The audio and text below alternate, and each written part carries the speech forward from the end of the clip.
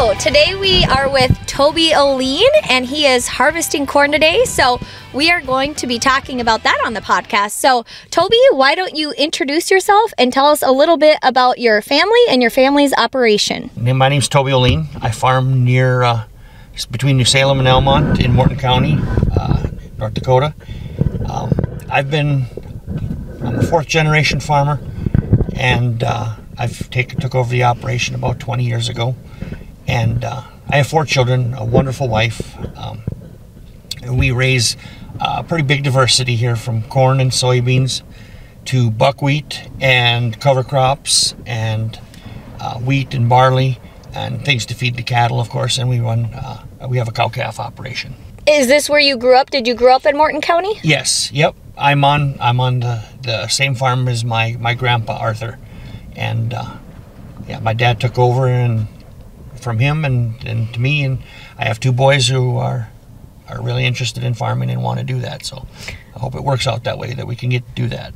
That's great. I was just going to ask you if any of your children are interested or are farming with you. Yes. I have a son who just graduated college now, and he's running the harvester right now. So he really wants to farm, and there's not enough land to go around yet, so he's going to have to fill in some holes with work. But we're hoping that works out that way. Yeah, that's awesome.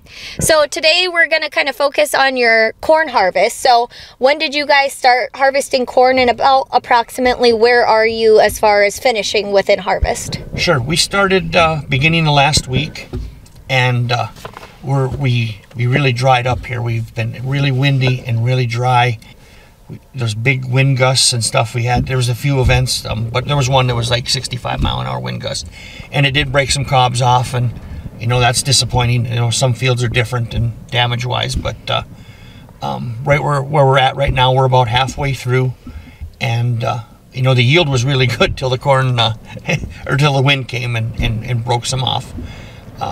Even last week on Thursday, we had a bearing go out on the combine, and we started a fire, but we were anticipating, so we had a disc hooked up, and fortunately, by the grace of God, we got around it, and nothing bad happened. So since you started farming, have you guys always had corn in your crop rotation? When I grew up, my dad just raised corn for silage. I haven't always raised corn. It's been maybe 10 years in, and it works so good for the cattle to come in and graze and stuff in the fall. And they keep getting better on the seed varieties and the hybrids and stuff that really can handle a drought and things in between. And it's worked out pretty good that we can get a good yield and a good average, and then we have that, of course, that follow up the cattle on the corn stalks. So yeah, there's nothing greater than seeing cows that see a field that they get to go graze on. Well, and sure, when you lose these cobs, this situation too, they eat them right up, and they turn that into weight for the calves. So yep, that's awesome. So what would you say, as far as just farming corn, what has been probably your biggest challenge with growing corn? Well, where we're at, it's always weather. We're subject to a drought. We're 2 weeks away at any point in time. But big one's price. This spring we started out with really high fertilizer prices, and our exports are down, and there's a lot of it. Price is a big problem. It's not as profitable, and it really narrows up the margin. What do you guys use as far as equipment for harvesting, and then what has changed over the years, or what have you seen as the biggest improvements that you guys have made? Well, of course, your GPS, your guidance, it's incredible. It's you're saving money. You're doing a nice job, and it helps you map and keep better records of when you sprayed it, when you planted it. If you forget to write it down, you can always go back in. And most guys don't even write it down anymore. It's all tied to their phone. But computerized. Yeah, I mean. Yeah, I'm not very tech savvy, but I sure appreciate what we got, and I got a son who's we're recommending upgrades. So it's amazing, the GPS system. I don't think I don't think my dad would allow me to get into a tractor nowadays without a GPS, because you get in there and I just automatically start weaving, and it's amazing. I mean, how people did it back then. They had, man, they could drive straight. Yeah, practice. Yeah, that was, especially, we're next to the road here, and that first row you had to get set straight, so it looked good. But we farm with older equipment, and but that's okay. We keep them in good shape, and things like that. We as time goes on, we always upgrade to something newer and better as something wears out. And so as far as technology wise, it's nothing as impressive. It's just a matter of just getting it in on time, getting it in right, and praying for rain. So, do you use any cover crops? Yes, for the past 3 years, I have been planting multi-species cover crops. Get as many varieties of seeds as you can, with a focus of improving soil health. And we started out with a few acres. I started off on marginal land, and now we're, I'm trying to get it up to about 1/7 of my total acres, and work it into a rotation. It's far from perfect, but we're starting that. Kind of an interesting thing is this is my second year, but I treated my seed with compost extract. And injected it actually, and we're doing some side-by-side yield versus conventional fertilizer. And so far I like what I see. Especially in the corn here, we're doing, it's very comparable without any phosphorus fertilizer. So that's awesome. Yeah. So we're trying to go that regenerative route, but there's still a lot to learn and just figure things out.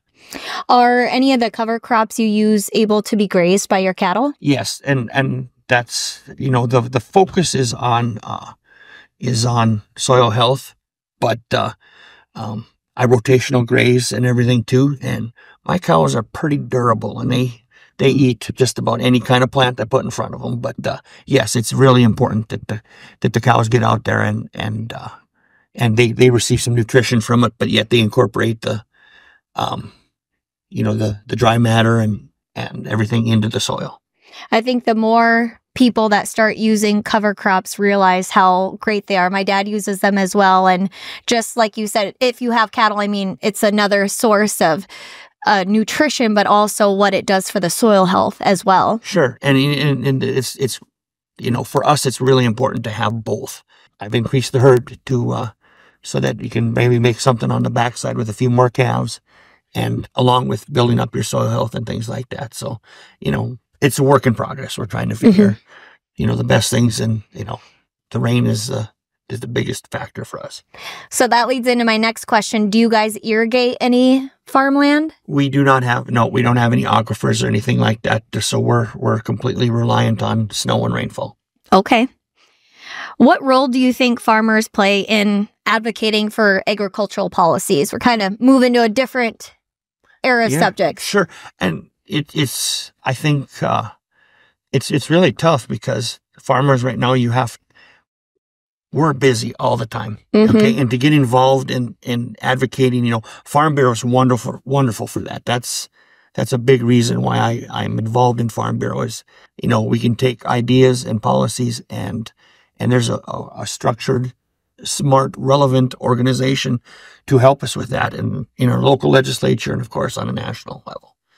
But I wish national policy could sit down with the farmer, and I think it would improve things a lot. Absolutely. And you said you sit on the Morton County Farm Bureau Board, is that right? Yes, yeah. I've been a director on there for now about 10 years. Wow, that's awesome. Thank you very much. Well, it's it's a lot of fun. We have a couple of events, but our primarily focus is working with kids, trying to get into schools. We have an egg day in the spring, kind of show kids what agriculture is about, and that's our biggest event. And we've sponsored meals and stuff. But every member on the board is really passionate about young people, and sharing the good news about agriculture. So kind of going back to corn harvest a little bit, as far as labor and getting help, what do you guys rely on? Do you have hired help? Do you rely on family? How do you go about getting harvest done? Well, it's been primarily up to me. I do have I have 4 children, and ever since they can start driving, they help out on some level or some way. It's really good right now. I have a daughter who helps tags the calves, and her brother work well together. So every day they're tagged and they're checked and everything, and the pastures are rotated and everything. It's a really big help, and then that frees me up to plant and harvest and such. So yeah, I rely a great deal on my kids, and I'm trying to incorporate them. Where they actually receive a salary and incentives. They get to keep the cows and stuff. So there's a year-end bonus there when the calves do well. So I do well, they do well. So. Right. So when you're done harvesting here, where are you trucking your corn to? Right now we're putting it in the bin. So when do you sell corn, or how do you go about selling corn throughout the year then? Well, I'm trying to implement a better marketing plan than, when I have to or when I like the price. So we try to break it up into increments, about a third. And I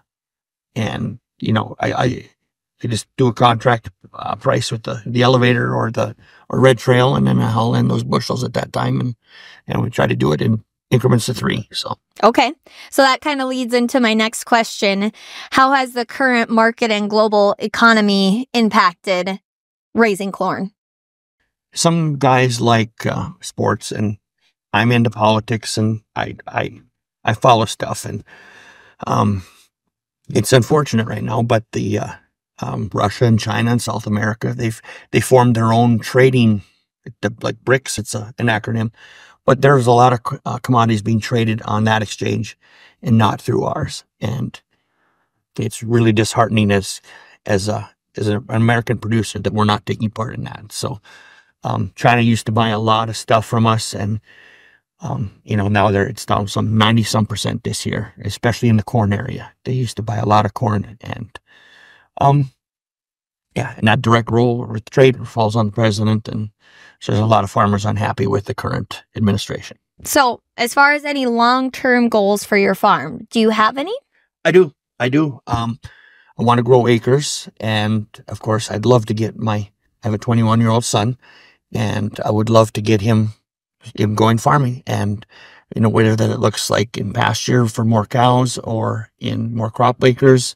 From transitioning the farm from one generation to the next is right now I'm a middleman here. My purpose right now and role is to grow it, make it better, and get it passed on. I have 2 sons that want to farm, and that's my goal, is to get them up. And I have a daughter too. She brings home someone. We got to try to. I want to get my kids in agriculture as much as I can. If they want to farm, we'll farm. So what have you seen as the biggest challenge with this? I mean, I know your transition is slow, but has there been any major challenges, or have things gone pretty smoothly so far? Anything unexpected that you were like, oh, I didn't see that coming? Well, it's where we farm at is we're subject to a drought. 2023 was the most amazing year ever. It was so much fun to farm when you have everything turned out good and you had rain. And so rain is a real big challenge, but, everything balances out. And, you look at it at a 10-year and, you get a few good ones in there, and you get a few that you break even and some that aren't quite. And it averages out, and, that takes some of the stress off of farming. Any future farmers and ranchers that are just getting started out there that might be having a hard time or second guessing, any words of encouragement or advice that you would give to them that maybe you were taught, or that you wish somebody would have taught you? Sure. There's always a learning curve with farming, and when you're younger. For me, it was, in my low 20s, I thought I knew everything, and my dad didn't know much. And, just be receptive to what your father says, in that case, or if you have a a neighbor who's been doing it a while, you know, that's really important. There's a lot of important nuggets in that, and you know, but in the same, you know, you want youthful, you know, what's coming, what's new, and younger people are in tune to that. So if you got to put the two together and you know, live a good life, you know, be a good person, and the rest works itself out. So. Yeah, exactly. So to wrap up today's session that we always ask everybody during the Harvest podcast is this year's crop a boom or a bust? Well, it's right there in the middle. Okay. It's right there in the middle. It was pretty good until the wind got us. So, you know, I would probably say it's closer to the bust, but okay, in the current situation. So, because the wind broke a lot of cobs off. So it will be a boom for the cows when they get to go and graze it. Yes, they will pick up every cob and make their calves bigger. So great. Well, Toby, thank you for taking the time out of harvesting corn. I know you're right in the heat of it, but we really appreciate you as a Farm Bureau member and also telling us about your family's operation in harvesting corn. Thank you so much. It was an honor to do it.